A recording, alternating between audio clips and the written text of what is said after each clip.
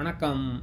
Budget 2024க்கு அப்புறம் நிறைய பேர் என்கிட்ட இமெயில் பண்ணி மெசேஜ் பண்ணி இனிமேல் நான் எப்படி என்னுடைய இன்வெஸ்ட்மெண்ட் ஸ்ட்ராட்டஜியை மாற்றிக்கணும் அப்படின்னு கேட்டிருக்காங்க. The short answer, investment strategy வந்து ஜஸ்ட் பிகாஸ் ஒரு ரெண்டு டேக்ஸ் ரூல் சேஞ்ச் ஆனதுனால நம்ம இன்வெஸ்ட்மெண்ட் ஸ்ட்ராட்டஜிலாம் ஒன்றும் மாறக்கூடாது. அந்த அளவுக்கு ஃப்ளிம்ஸியாக இருந்ததுன்னா அப்புறம் ஒழுங்காக இன்வெஸ்ட் பண்ணவே முடியாது.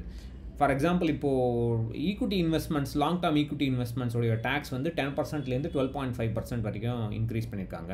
அதனால என்ன, ஈக்விட்டியில் இன்வெஸ்ட் பண்ணாமல் இருக்க போகிறோம்?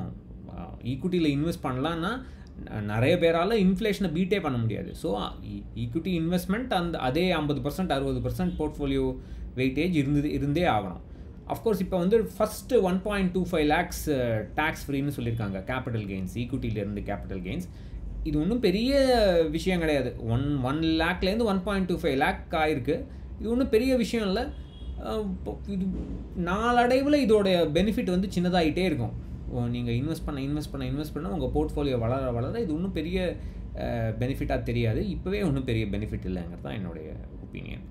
அஃப்கோர்ஸ் ஷேர் பைபேக்ஸ் வந்து 20% டேக்ஸ் இல்லாமல் இனிமேல் வந்து டிவிடெண்ட் மாதிரி ட்ரீட் பண்ணுவோம் அப்படின்னு சொல்லியிருக்காங்க. ஸோ அதனால் ஷேர் பைபேக்ஸ், டைரக்ட் ஈக்விட்டியில் இன்வெஸ்ட் பண்ணுறவங்க ஷேர் பைபேக்ஸ் ஆப் பண்ணாமல் வேணும்னா அவங்க டைரக்ட் மார்க்கெட்டில் விற்றுக்கிறது பெட்டர்.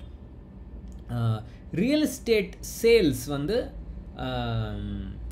டாக்ஸேஷன் வந்து 12.5% இண்டெக்ஸேஷன் இல்லாமல், அதாவது இன்ஃப்ளேஷன் உடைய கணக்கு எடுத்துக்காமல் இண்டெக்ஸேஷன் பெனிஃபிட்ஸ் இல்லாமல் 12.5% சொல்லியிருக்காங்க.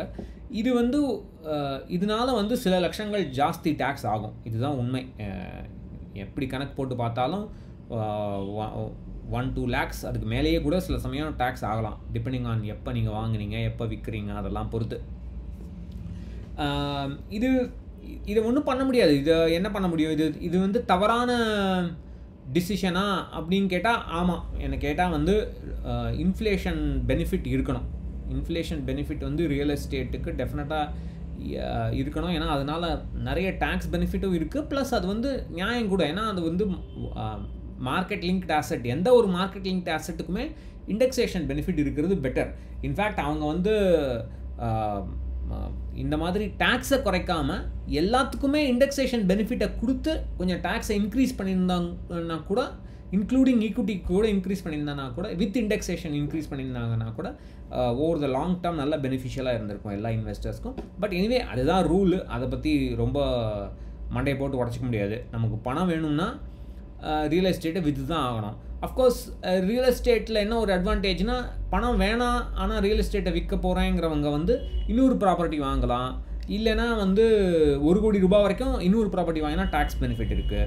இல்லைனா அவங்க செக்ஷன் 54EC பாண்ட்ஸ் வாங்கலாம். 50 lakhs வரைக்கும் டேக்ஸ் பெனிஃபிட் இருக்குது. ஸோ அந்த மாதிரி சிச்சுவேஷன்ஸில் ப்ராப்ளம் இல்லை. பட் பணம் வேணும்னா விற்று தானே ஆகணும். அதை பற்றி ரொம்ப மண்டையை போட்டு உடச்சிக்கூடாது. ஸோ இனிமேல் வந்து international fund of funds, international funds, gold and silver funds, physical gold, unlisted bonds, Overseas equity, அதாவது டேரெக்டாக இன்டர்நேஷ்னல் ஸ்டாக்ஸ் இல்லை பாண்ட்ஸ் வாங்குறவங்க, அதுக்கு எல்லாமே டேக்ஸ் வந்து 20% to 12.5% குறைஞ்சி போச்சு. இதனால நான் வந்து நிறைய இன்டர்நேஷ்னல் ஃபண்ட் வாங்க போகிறேன், நிறைய கோல்டு வாங்க போகிறேன்னு சொல்கிறது மடத்தனம். நீங்கள் உங்கள் போர்ட்ஃபோலியோவில் எவ்வளோவுக்கு எவ்வளோ கம்மியான அசட் கிளாஸ் இருக்கோ அவ்வளோவுக்கு எவ்வளோ உங்களுக்கு நல்லது. எல்லாத்தையும் நான் வாங்குவேன், டேக்ஸ் குறைச்சதுனால நான் இதை வாங்குறேன்னு சொல்கிறது முட்டாள்தனம். ஏன்னா உங்களால் போர்ட்ஃபோலியோ மேனேஜ் பண்ணவே முடியாது. ஏன்னா அந்த அசட் அலோகேஷன் வந்து மாறிக்கிட்டே இருக்கும்.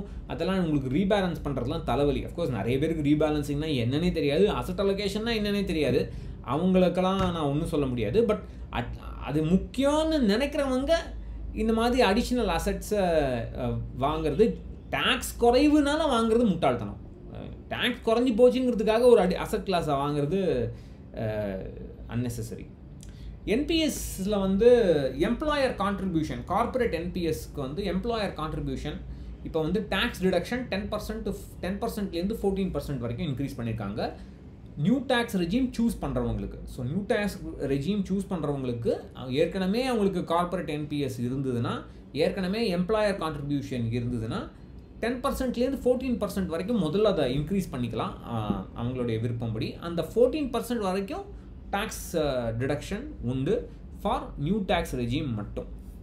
பட் இதுக்காக வந்து என்பிஎஸ்ல நான் என்ரோல் பண்ண போகிறேன்னு சொல்கிறது மறத்தலாம். ஏற்கனவே நான் என்பிஎஸ்ல இருந்தேன்னா, ஏற்கனவே எனக்கு எம்ப்ளாயர் கான்ட்ரிபியூஷன்ஸ் இருந்ததுன்னா, என்பிஎஸ் எம்ப்ளாயர் கான்ட்ரிபியூஷன்ஸ் இருந்ததுன்னா இது ஆஃப் பண்ணுறதுல தப்பு இல்லை. பட் இதுக்காக நான் என்பிஎஸ்ல சேர போகிறேங்கன்னு சொல்கிறது சில்லி. அதே மாதிரி இப்போது நியூ டேக்ஸ் ரெஜீமில் வந்து ஸ்லாப்ஸ் நல்லா கம்மியாயிருக்கு, ஸ்லாப் டேக்ஸ் ரேட்ஸ் கம்மியாயிருக்கு. இது வந்து 2வது தடவை இந்த மாதிரி பண்ணுறாங்க. முதல்ல நியூ டேக்ஸ் ரெஜீம் இன்ட்ரடியூஸ் பண்ணாங்க, அதுலேயே வந்து அதோடைய டாக்ஸேஷன் ஓல்ட் டேக்ஸ் ரெஜீமோட கம்மியாக இருந்தது. அதுக்கப்புறம் அடுத்த பட்ஜெட்டில் நியூ டேக்ஸ் ரெஜீம் தான் டிஃபால்ட் ரெஜீமாக இருக்கும். உங்களுக்கு ஓல்ட் டேக்ஸ் ரெஜீம் வேணும்னா நீங்கள் ஒரு ஃபார்ம் ஃபில் பண்ணி அதை சூஸ் பண்ணணும் அப்படின்னு சொன்னாங்க. இந்த வருஷம் ஐடிஆர் ஃபைல் பண்ணுறவங்களுக்கு அப்படி தான் பண்ணணும். Plus new tax ரெஜீமோட டேக்ஸை குறைச்சாங்க. New tax regime மட்டும் அங்கே மட்டும் டேக்ஸை குறைச்சாங்க. இந்த பட்ஜெட்டில் இன்னும் ஃபர்தராக குறைச்சிருக்காங்க. ஸோ ஓல்ட் டேக்ஸ் ரெஜீம் வந்து நிறைய டேக்ஸ் டிடக்ஷன்ஸ் இருக்கிறவங்களுக்கு மட்டும்தான் பெனிஃபிஷியல். ஃபார் எக்ஸாம்பிள் ஹெச்ஆர்ஐ இருக்கிறவங்களுக்கு, ஹோம் லோன் இன்ட்ரெஸ்ட் நிறைய இருக்கிறவங்களுக்கு, அவங்களுக்கு மட்டும்தான் வந்து ஓல்ட் டேக்ஸ் ரெஜீம் பெனிஃபிஷியல். இல்லைனா மற்றவங்க எல்லாரும் நியூ டேக்ஸ் ரெஜீம் சூஸ் பண்ணுறது தான் பெனிஃபிஷியல். ஃப்ரீஃபின்கால் ஒரு புது கேல்குலேட்டர் இருக்குது, new tax ரெஜீமா volt tax ரெஜீமான்னு decide பண்ணுறதுக்கு. அந்த கேல்குலேட்டர் அங்கே ஃப்ரீஃபின்காலுக்கு போனீங்கன்னா அந்த கேல்குலேட்டர் டவுன்லோட் பண்ணி அதை யூஸ் பண்ணுங்கள். நான் மேபி அதை பற்றி இன்னொரு வீடியோவில் போடுறேன். ஸோ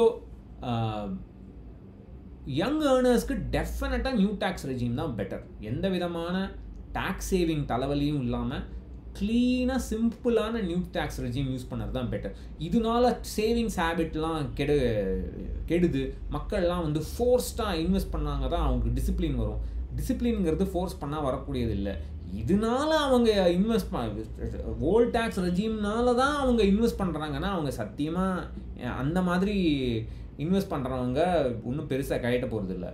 இன்வெஸ்ட்மெண்ட் வந்து ஏன் பண்ணுறோம், எதுக்கு பண்ணுறோன்னு புரிஞ்சு டிசிப்ளின்டாக தானாக இன்வெஸ்ட் பண்ணுறவங்க தான் ஒழுங்காக செல்வம் சேர்க்க முடியும். அதனால் நியூ டேக்ஸ் ரெஜீமை சூஸ் பண்ணி லைஃப்பை சிம்பிளாக வச்சுங்க.